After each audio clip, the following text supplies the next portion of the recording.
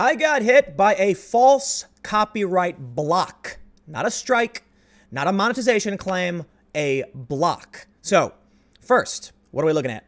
This is my video. Child Protective Services investigating drag kid, in quotes. Audio-visual content manually detected by claimant Live Nation Video Network. And there's a dispute in progress because I filed a claim. But guess what? They don't have to respond for a month. So this video might be down until then. Fortunately, I use something called BitChute to automatically archive all of my videos. And if you go to bitchute.com/timcast, the video is right there, big, beautiful, and bold, and you can watch all of it. Nowhere in my video did I use any audio-visual content from any of these companies.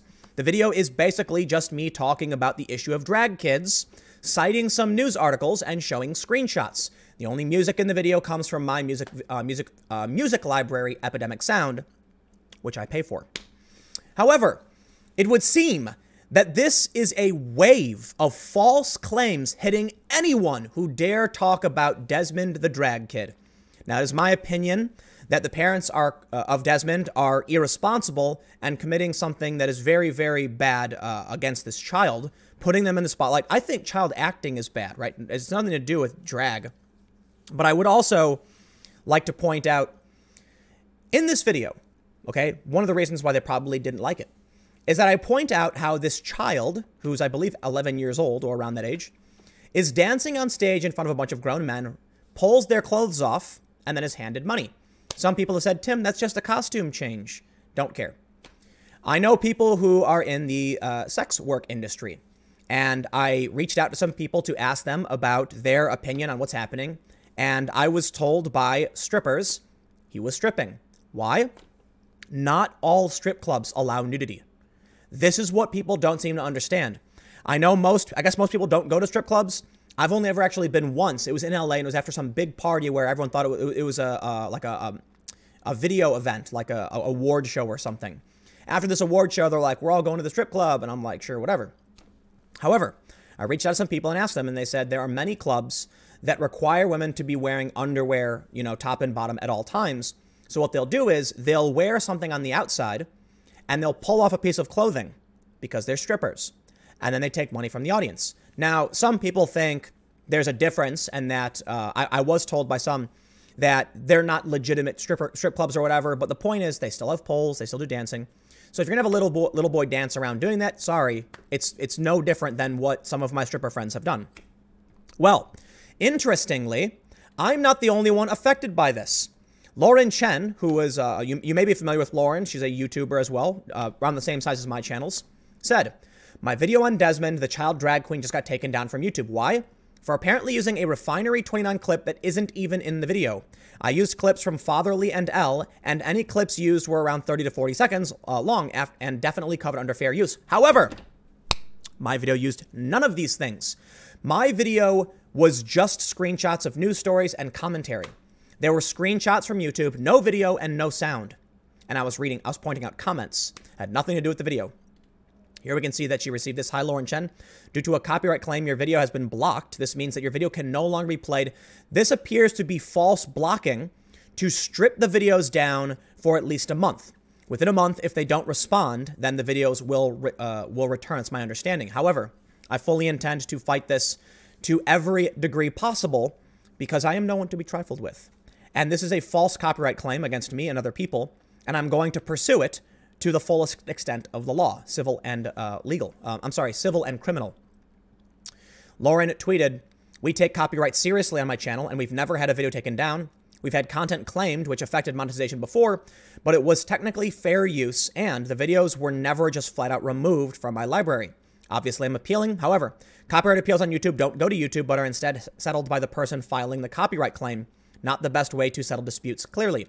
But I will absolutely go above and beyond to any capacity, any and all capacities, to make sure that whoever filed these false complaints will face the brunt of legal recourse. You can mark my words. However, interestingly, after Lauren Chen tweeted, I messaged her and said, hey, just want to let you know this happened to me too.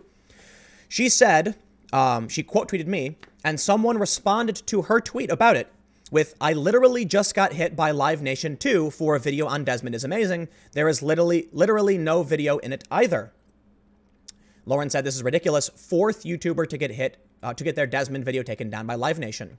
And we can see this is a screenshot posted by the user Omegon due to a copyright claim, etc., etc.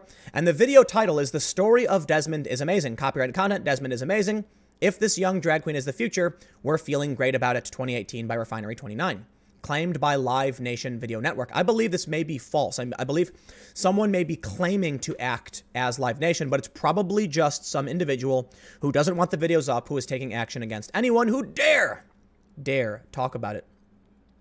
Someone responded, he's apparently a sacred cow. It's pretty creepy. But wait, there's more. It's not just this. This was sent to me by Luke Rutkowski of We Are Change, saying this person had reached out to him. This person made a video titled "Pedophilia Agenda and Desmond is Amazing."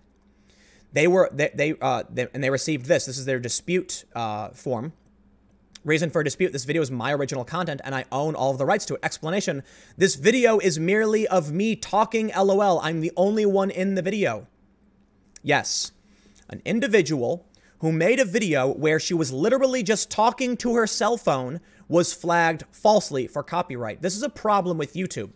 There's a huge problem with these false claims. And this woman, she doesn't even have a big channel. She has 143 subscribers. How did they find this? Somebody must be searching YouTube for anything related to Desmond and filing false claims against it.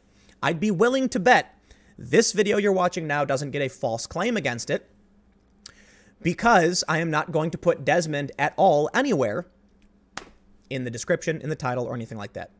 It's only, I'm going to title this video something like, all caps, "I got a false copyright block on my channel," or something to that effect. We can see I'm already being taken down. Copyright number 1.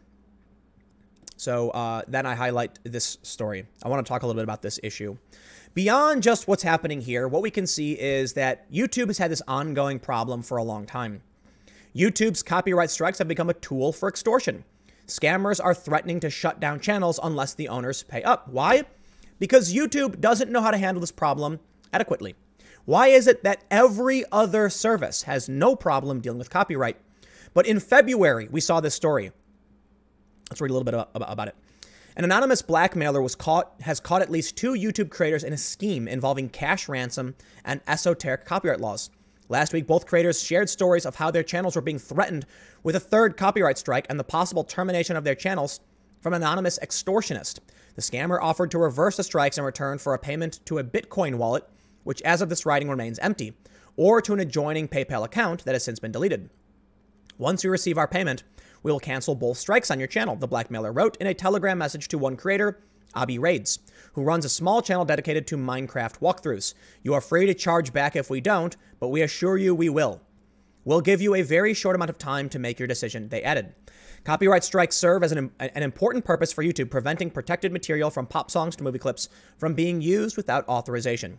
YouTubers served with 1 or 2 strikes automatically have the offending videos deleted and can also have certain channel features like the ability to monetize restricted in the long term.